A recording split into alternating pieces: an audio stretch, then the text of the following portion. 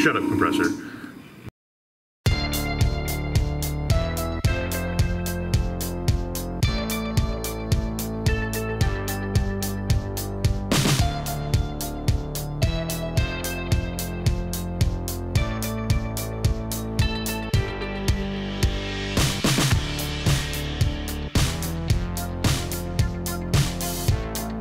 Ahoy everyone, Matt here with Duke's Models, and welcome to part 2 of the 132nd Intruder build. Now, while the Steino res sets up on the fuselage and the intakes, and we get ready for another go at dealing with the rivets and various things like that on the fuselage, I wanted to go ahead and talk about the wings. Now, in my What's Next video, I mentioned the really awesome, by awesome I mean not awesome, design of the wing fold area. So essentially here you have wing. Now, this is the inner port wing. You have essentially the bulkhead for the wing fold right here attached to a pylon. I don't know why there's a square hole in the pylon, but there is. Reference photos don't show it, so I'll probably be erasing that. But this just basically press fits in there. It will be glued eventually. Then you get this little dinky ass pin. Stick it right in there. It fits well, at least. Outer wing, same deal. Yoink, just like that. And then on top of that, this is where it gets fun. It's holding this together while you make it fit. This guy drops in there just like that. And that's basically how it goes. Now, the obvious problem with this entire plan is that if you just let the wing hang out on this one thing, it's really floppy. In fact, it's a massive failure point. Even if you kind of come in here and glue everything, I still would be very wary picking up the plane by, say, out here. So my original plan was to open up the wings and build some truss work in here to support something much beefier. And so that way, ideally, I could be able to just come in and just plug this in whenever I wanted, and otherwise leave it basically missing the outer wings so I could display it, or fit it in the display cabinet a bit easier. Well, there's a problem with that plan. And that problem is 5 years ago, my dumbass glued the wings. So, at least the port wing, I think the starboard wing is still sitting pretty, but the port wing is glued. So getting in here especially is impossible because I glued this into place, at least on the bottom. I mean, it's a little bit loose up top, but it's glued in. So, yeah. Fun times that, huh? So now my choices are either build it with the wings folded, which involves this bunch of bullshit right here, which is super floppy. Now, I will give Trumpeter credit. They have a piece. This guy right here, I believe this is U4 or U3, something like that. And what it does,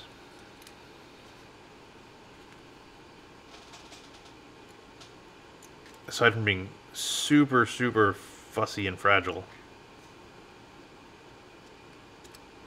is it basically sits right there.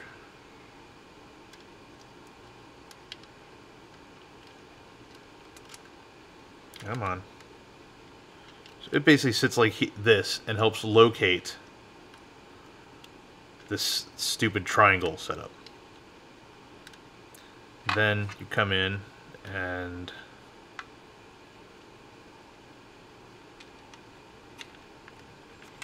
do like that and blah blah blah.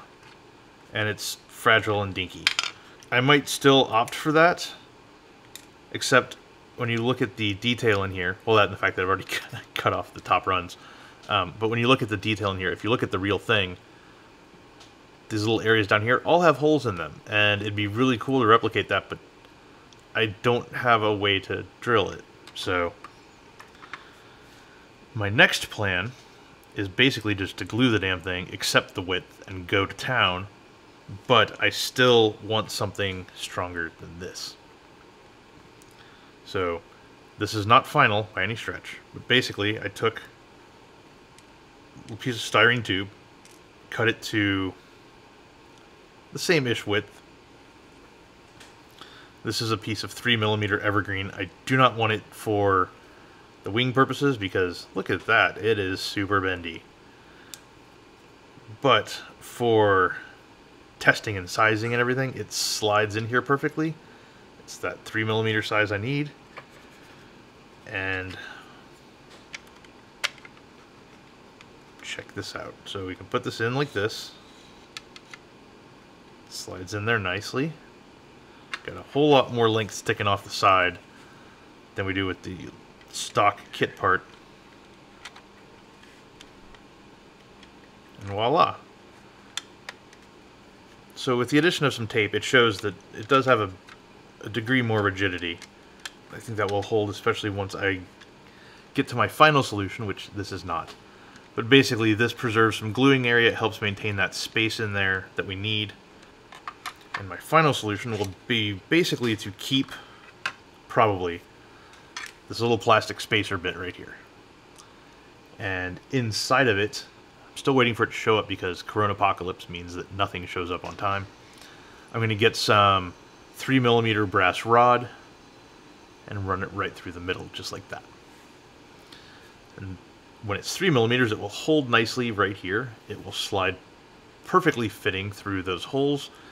And this is even tube, but rod is much stiffer than this. And that will help give a lot of strength to the wing. I'm also contemplating, I'm not sure if I'm going to do it yet or not though, trying to add some additional stiffeners, maybe front and back. The challenge is that there aren't really that many connection points to play with, per se. I guess I've got these little areas where there are pins where things are supposed to sneak in, right? So like if you look, zoom in a little bit. Okay, so if you look right here at the back, and right up here at the front, there are these two tiny little pins, right? And then if you look on this wing, on the outer wing, there's a corresponding hole right there, and a corresponding hole right there. Now, those are small, yeah. Definitely smaller than I would like to play with for this purpose. However, they do provide that sort of fore and aft stability, which will be pretty important as I go to get these things together. I mean, they do fit up, etc. So it's basically a matter of drilling holes and then measuring distances. And I happen to have quite a bit of 1mm, etc. brass tubing that I can donate to that cause. So that is basically my plan at this point, to drill those holes and wait for my 3mm brass tube for the main spar, use the spacers, and then sink it all together. And I highly doubt it, but there is a very, very, very slight chance that this will fit tight enough that I can even consider just having it be its own thing. Okay, so after drilling, I think we're onto something. Look at that. That is literally just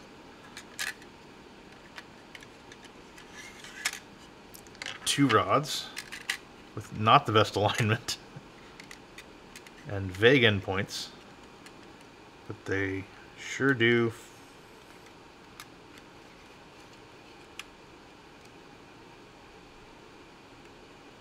fuck.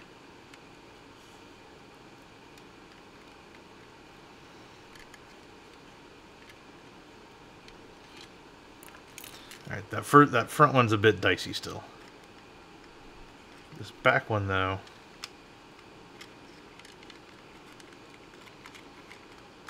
syncs up wonderfully.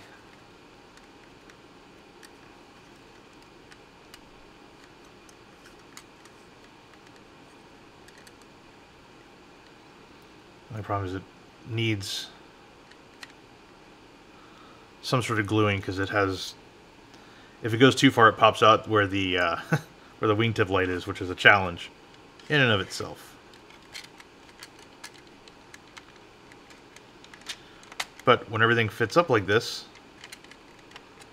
it provides a good amount of stability in the back there. You can imagine providing a lot more once it's actually glued in place. The front one, the challenge I'm having, and it's also honestly with the back one, is getting these things to line up like this. Like I drilled these into matching holes, and they don't match. But yeah, there's definitely potential here. But anyway, overall, this is looking very promising. You know, just come here and drop this guy on top.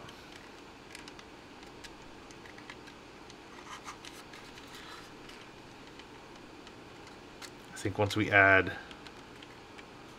the brass tubing and we can finally come in and trim some of those pieces off a little bit more, the fit of this thing will not be an issue and everything will be happy. Anyway, that's kind of where we're at the moment. I'm not as concerned about the wings anymore. Just have to wait for my big old brass rod to come in. So before I get too deep into the wings, let's go ahead and fill these random pylon holes, which I swear to God I have no idea why they're there. So this is just a strip of square styrene. Doesn't exactly fit, but it comes pretty damn close. So basically we're just gonna weld these damn things in place. I've actually got some ideas for the rest of it too, but let's get these first. Let's see if this is thin enough.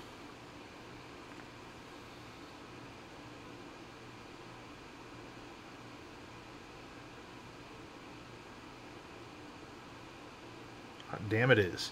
This is my favorite tactic when I'm dealing with weird gaps and I can actually make it work, is just shimming and plugging the damn thing with styrene, because it sands just like all the stuff that it's right next to. So basically when we come out of this, all we're going to have to fill is just a little tiny corner up front. Okay, and while we let that set up, how about I show where we're at with the wings, because something cool showed up today. I'm not done with everything I want to do, but I'm getting there. So this, like before, the new thing though,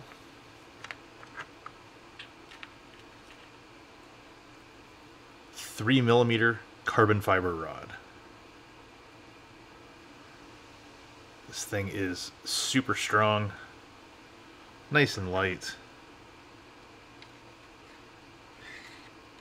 Yeah, we could have played with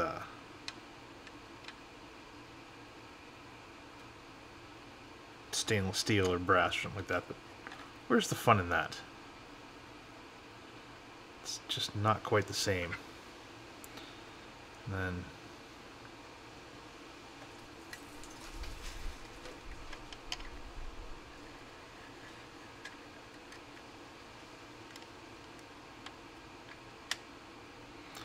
look at that. That is with no glue. Nothing. Just good old having carbon fiber in there. And it does not fucking move.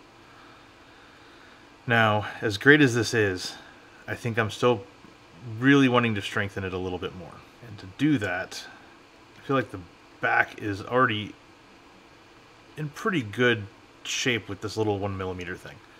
I think up front, because when I had to cut the carbon fiber, I had a few rods left over. So I think I could probably get away with putting one,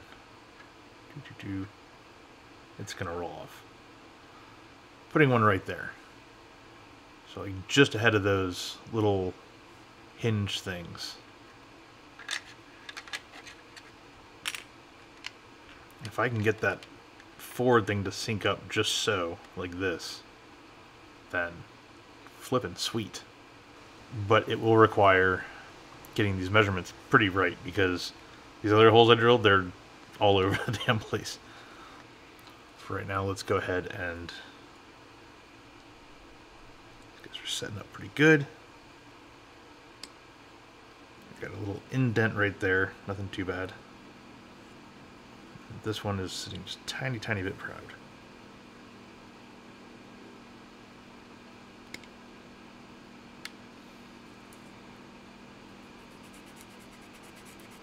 It's funny when you look at reference photos of this thing, this pylon, there's not even a hint of this hole.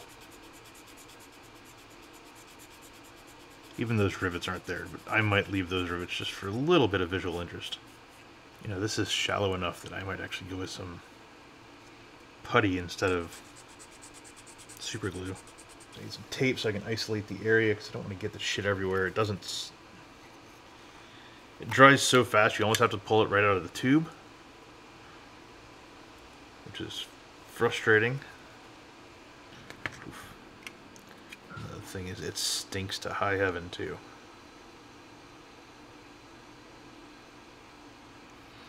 Depending on how this stuff does here, I might use it for some spot treatments on the fuselage too, where they need it.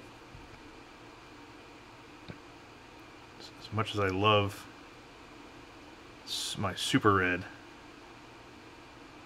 waiting for it to set up is annoying.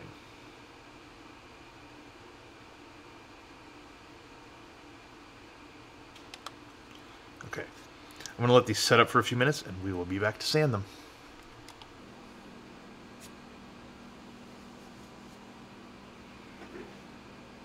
Okay, so I've given this a few minutes to dry, and just doing some gentle sanding before I remove the tape.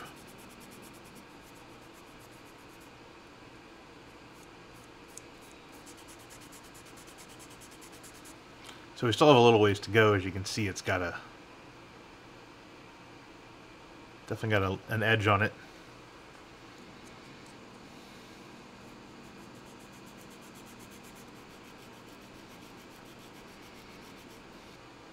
As you can see, we're getting actual glinting off of a little bit of remaining filler material. It sucks to kind of start this big and go down.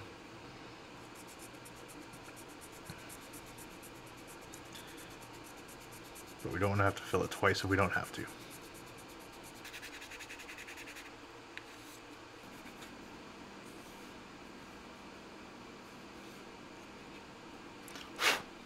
Okay, knock out the other one and we'll be back in a minute. Okay, we can officially say goodbye to floppy wing bullshit.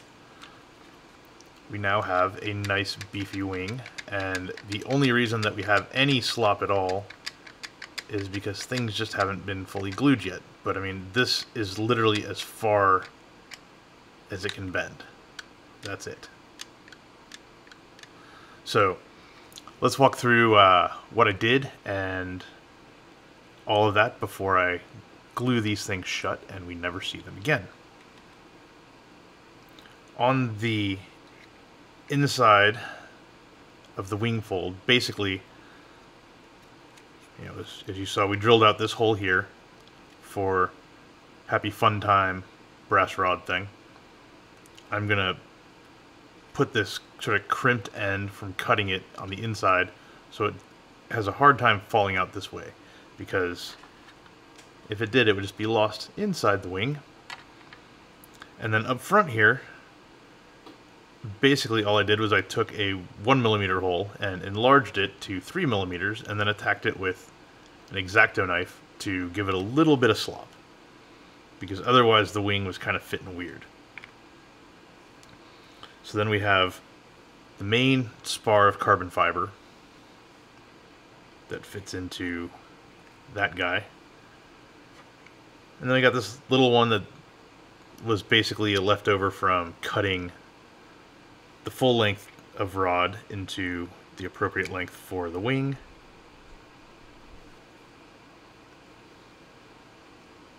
And these all fit. Let's go ahead and install them into this guy first.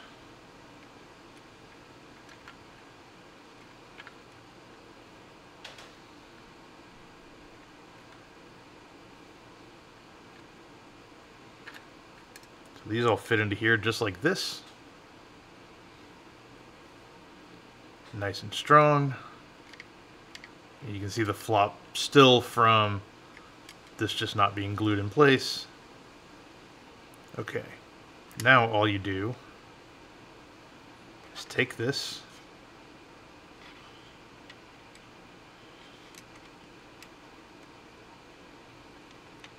I have to get it to seat, just like so. And then voila, everything fits up. And again, just need to level it off just a little bit, glue it. Probably dump some epoxy down in here or something like this to make sure that we got a nice, good, tight join on the underside. And that is it. So, a lot of angst for something that ended up being a pretty straightforward job. Okay, so it's time to finally commit and glue these wings together. And first up, we are mixing up some epoxy, because we have a lot of non-styrene bits that are going in here that we want to hold nicely, but maybe not hold, you know, immediately. We want a little bit of time to work in there. So first things first, if you look back in here, you see this little square bit. That is where the brass rod or brass tube connects to. So I'm going to put a little bit of stuff back there.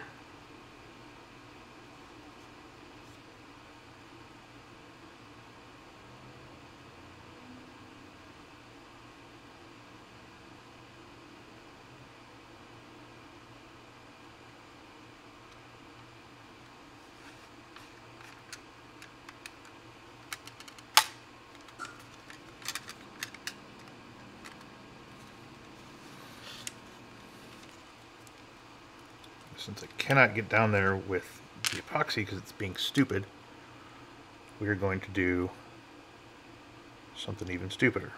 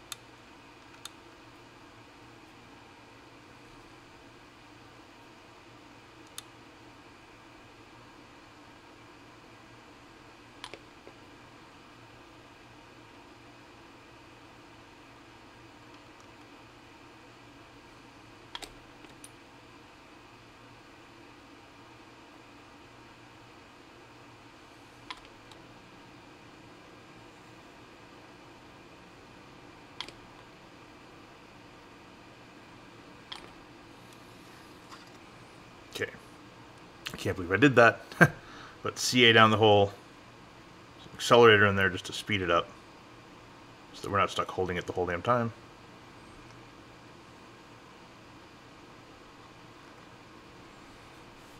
And there we go.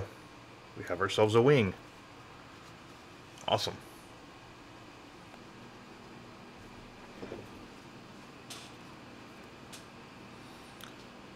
Okay, we are back, and the wings are in a good spot. Looking awesome. Now it's time to go ahead and get these hinge covers in place so that we can move on and never have to look back.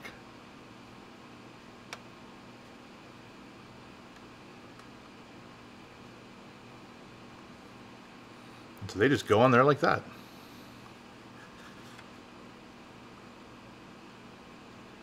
Fit could be a little bit better. It seems to kind of want to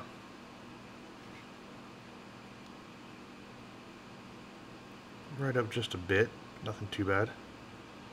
So I'm going to go ahead and tack these in front and back first. Make sure they're happy there. And then we're gonna just run the bead right along the edge here.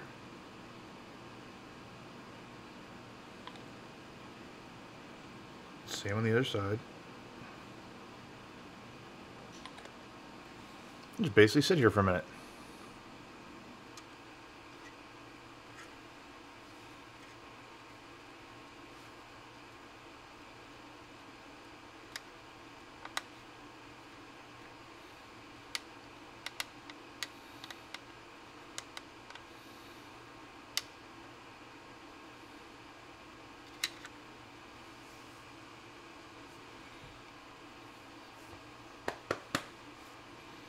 Looks like we might be getting a little bit of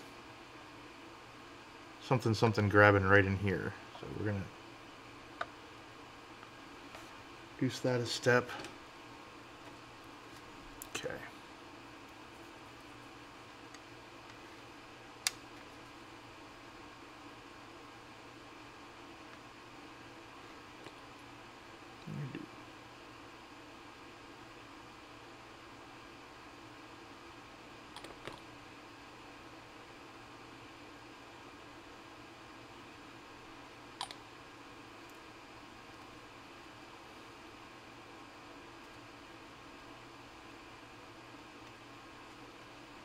Trying to very gently nudge this over a little bit to the inside. And then